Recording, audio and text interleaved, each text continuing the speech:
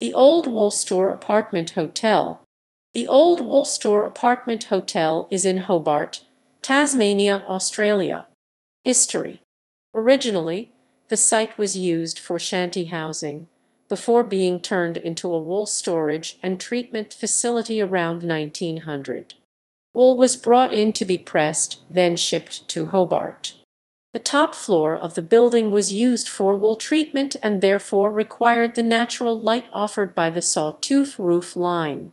The old Woolstore was awarded the Best Redeveloped Industrial Building in 1997 by the National Trust. The original floors have been maintained.